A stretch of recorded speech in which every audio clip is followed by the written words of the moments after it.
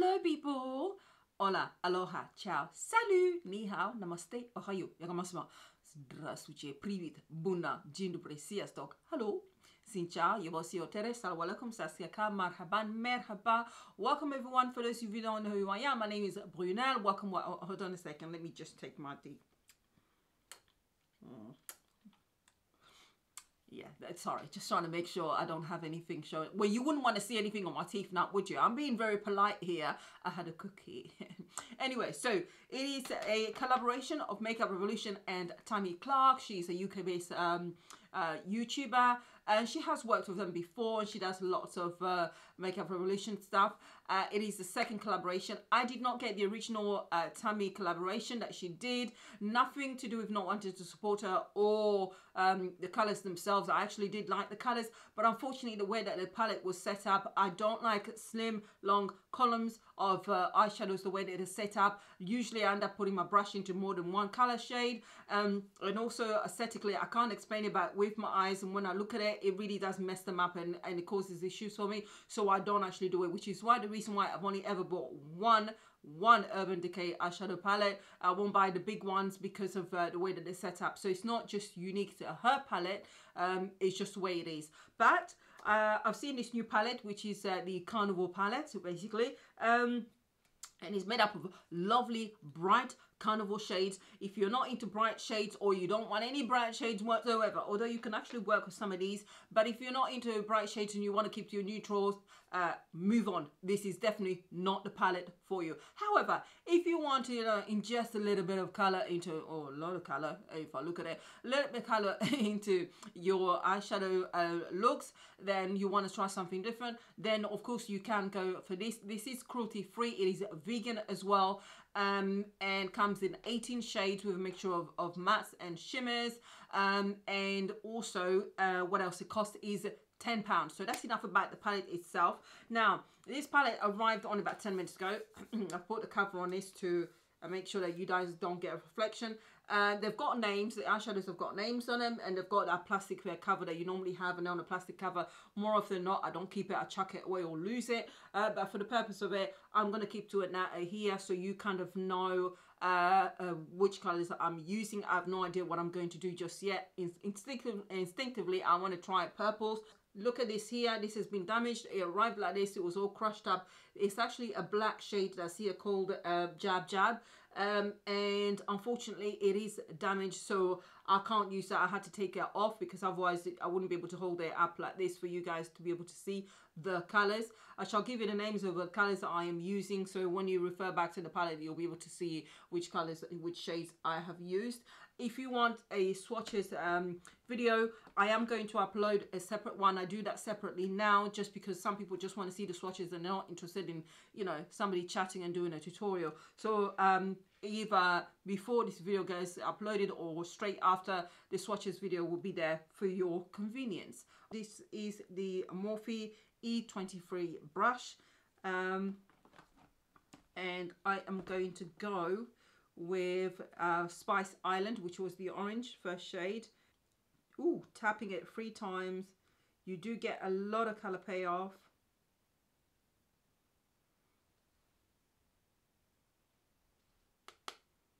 Not too much fallout. Ooh, okay, there's enough shade there. And just to let you know, as a base, I've used the NARS Soft Matte Concealer. Already I use that all the time.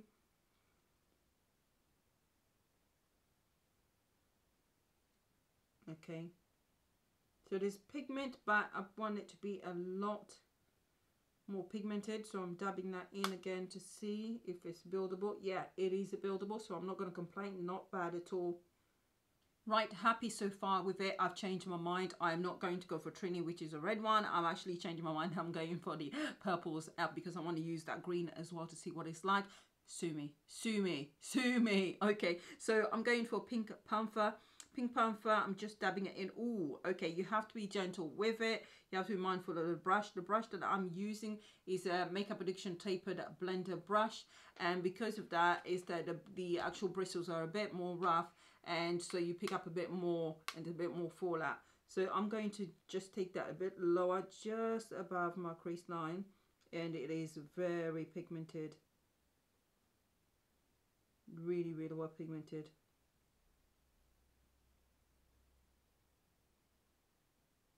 Far so good, but a couple of things be mindful of as you actually start building colors on top of each other. You need to obviously make sure that you blend it really well, otherwise you can have a build up of some of the powders in your crease line, especially if you've got really prominent eyes where in the socket is really creased up like mine do. You really have to blend it in, and also you have to be mindful of the bristles, the type of bristles that you have on your brush.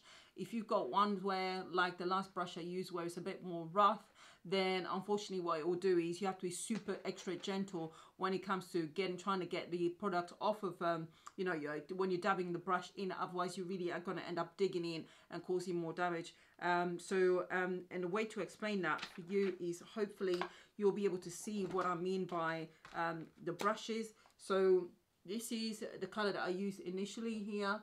Hopefully you can see that, so you can see hardly anything, but look at this brush, this one here that I've now used. Because of the texture of the bristles, it's a lot rougher. You can see the difference on that. So hopefully you'll be able to pick that up. I'll kind of move it around so maybe you can pick that up. Bring it back, make sure that it focuses. So that's what I mean. So hopefully that's visible here, but if not, then take my word for it. Okay, so moving on to the next one. I'm going to go to Girlies, which is on inner corner, the purple inner corner. This one here. Girly. Right, so let's try that. 2 taps.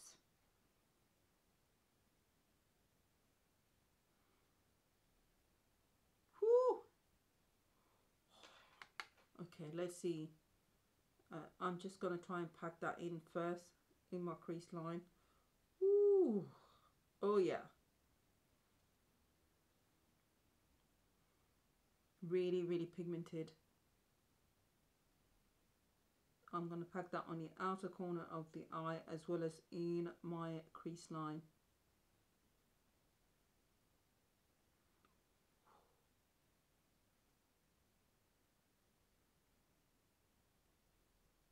And then blend it gently.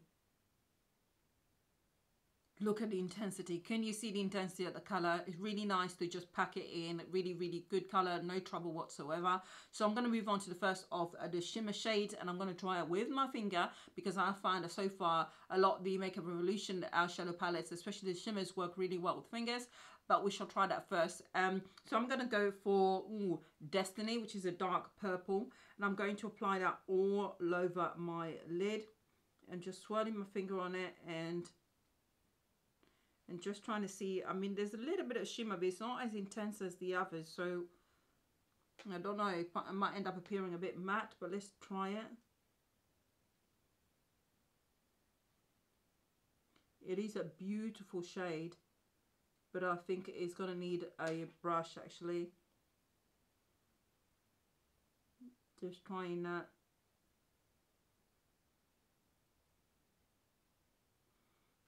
Yeah, I think this will work better with a brush. So let's try it with a dry brush first and see.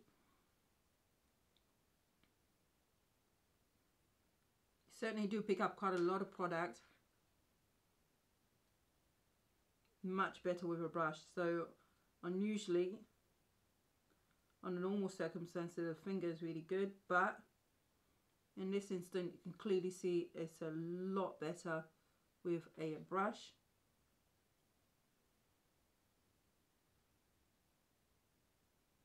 Works really well with a wet brush, actually a little bit better, but just slightly wet, not too saturated.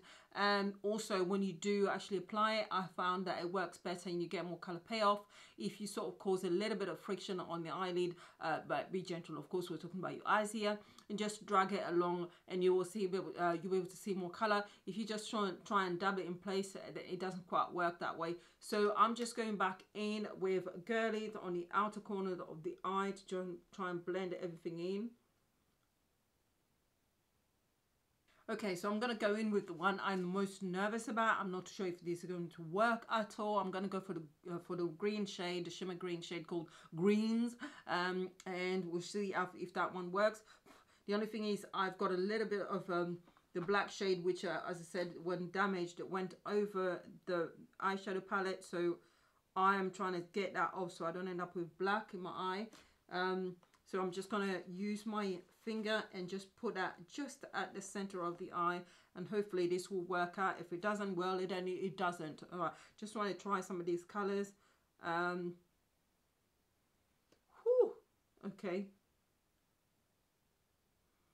Oh yeah, that is a beautiful combination. Almost like a duochrome effect. It is, yeah. I'm a happy bunny. I'm just wondering why. I think I heard my camera making some noises. My camera is feeling it's playing up a little bit. So I'm hoping that this comes out okay. I have a good feeling about this one, so cross fingers. I'm going back in with the original first color that I used, Spiced Island, I think it was, Spiced Island. And I'm just going to just go back to the top because I do want that orange to show a little bit more, but I'm just being really, really gentle. Just try and intensify that orange a little bit. Alrighty, I am back, and for you eagle-eyed people, yes, that's right, I've got powder all over my face. It's just a thing that I have to do. When I do the bottom end of my eyes, I like to make sure that I've done all my contours and so on, because I kind of use my highlighting as a way of sharpening up the lines and the corners, because they're usually kind of messy. I do it that way. It's just a personal preference. So if you are interested, underneath my eyes, the concealer I use to highlight is the Too Faced concealer in the color Chestnut. The powder I've got on my face here is the Sacha Buttercup yellow powder. Underneath the contour that I've used to darken to use for the contour was the Sleek Lifeproof concealer in the color Espresso, I do believe. And then underneath that, just to sharpen the contour a little bit, I've got the Laura Mercier powder in medium deep, which is nearly finished. Oh, well, actually, it's really finished. I have to kind of like keep shaking it, so I need to order one quick because it is a brilliant powder. And yeah, so that's so far, that's what I've got on my eyes. So on my face, I should say. So going underneath, I'm trying to decide what I'm going to go for, and I just think I'm going to have some blue and purple underneath. Yeah, okay, I'm going to go back with Girlies.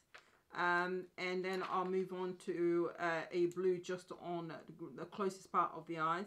I'm using the Zohiva, probably not the right brush to use, but Zohiva Luxe Shader Brush. And I'm just tapping into Girlies, which is seems to be my favorite shade out of the whole lot. Not surprised that it's purple. And I'll just continue that and just apply that underneath. Final shade I'm going to be using is the color called Navy, because it is a navy, surprise, surprise. And I'm just using the last brush I used, which was the Morphe brush. I don't think I named it earlier, but it's the one I use for Girlies initially. There isn't a name for it, so just one of their standard brushes, but it is somewhat pointed.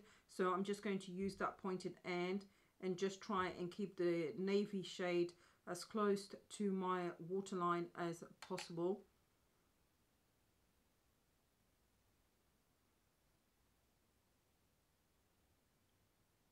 I am nearly done. I'm going to go and finish off the rest of my face off camera, put lipstick on. I'll let you know which lipstick combination I use. I'm not too sure yet what I'm going to use. I think I'll try and keep it as nude as where's my voice going? As nude as possible. So because there's a lot happening at the top end. And yeah, and dust off my face and so on. So I'll let you know what I've used on my face. But the last shade I'm going to use on the inner corner is to bring things up a little bit, brighten things up a bit. And that's going to be the color Calypso, which is this one here. So that is Calypso here. And just to reiterate the colors that I have used, the first color I used was this one, which was Spice Island. Then I was initially going to use the red shade, but I didn't bother using that. So I moved on to this shade here, which is Pink Panther that I used. I'll put it at an angle so you can see. And after I used Pink Panther, I then moved on to this shade here, which is Girly, which is I love everything else here. And then after Girly, then as I applied the biggest shade I applied all over my lid was this one here, which was Destiny. Yeah, Destiny. And then I then took a little bit of the green here, which is called Greens, or with a Z. and place that in the middle of the eye and the center of my eyelid. And then to go underneath my eyes, again, I went back to girlies, and then I had a bit of a palm navy as well that I then put on close to the waterline, and that was it. And I'm gonna finish off this one on the inner corners of the eye. So I shall see you guys very shortly with my face all done. Hopefully it looks decent. Alright people, this is my face all done. Just a quick run through of what I've got on my face that I haven't mentioned already. Foundation was actually the Lancome Teint Idole Ultra Nude in the color number 10. And then what else? Oh yeah, as to warm up and to use a bit of bronzer, and I used the Anastasia Beverly Hills bronzer in the color Mahogany. And on my lips is a lipstick combination of two. I've got this one here, which is the Burberry Velvet Lipstick, liquid lipstick in a color shade number 57, which is black cherry. Love it. On the outside, did not line my lips with a pencil. And then on the inner bit is the Jeffree Star liquid lipstick in color Celebrity Celebrity Skin. And I'll put that on the inner bit of the lips. And the lip gloss is part of a duo, which is the Kiko double touch. Sorry, double wear. That's I've forgotten what that is anyway. That's the Lauder, isn't it? So it's Kiko double touch lipsticks, where you've got the lip color, and then you've also got the gloss. I love the glosses on these. They don't build up at all. They don't give you that white line. They stay super glossy. And they make your lips look very juicy, as you can see now. Okay, so that's that. Anyway, so, oh yeah, and I also use a MAC Mineralized Skin Finish in Dark Deep as well, to kind of like buff everything into my face. And this is the finished look, and I'm just checking in the monitor there. So yeah, would I recommend this palette itself? Absolutely. It is well pigmented. I cannot complain with its performance on the eyes. At the moment, as I'm speaking to you, I haven't had a chance to actually swatch, and really at the moment I'm feeling a bit so I might not even do a swatches video. So even though I've not done a swatches video, I'm not really bothered about how well a palette swatches, because at the end of the day, if it performs a lot better on the eyes, then that's what you're looking for. No point having a palette that's gonna perform really well in swatches, and then when it comes to applying on the eyes, you are struggling. This one blends very, very easily. It is very buildable. Yes, I did mention earlier that you have to be mindful, depending on what kind of shape of eyes you have, that you don't build too much of the color or the shade as you're building the shade and topping them up, that you have to make sure that you keep blending properly. But that's really something that you ought to be doing anyway. But they do blend really, really easily, and they are super, super pigmented, and you've got some really lovely bright colors in there. Obviously, I went with the usual purple that I'm happy with, but that's my personal choice. You've got loads of other shades in there that you can play about with it. So for £10, I'm not going to complain. I think it's really worth going for. And obviously, if you also want to support Tammi, then go ahead. So that is all I have to say. Thank you very much for watching. Don't forget to like, subscribe, and comment if you haven't already. We are nearly at the end of this month, and I was supposed to hit 2,000 and I haven't. But to be fair, I've been a bit absent, and I'm not going to get into why at the moment. So yeah, so thank you very much for watching, and bye.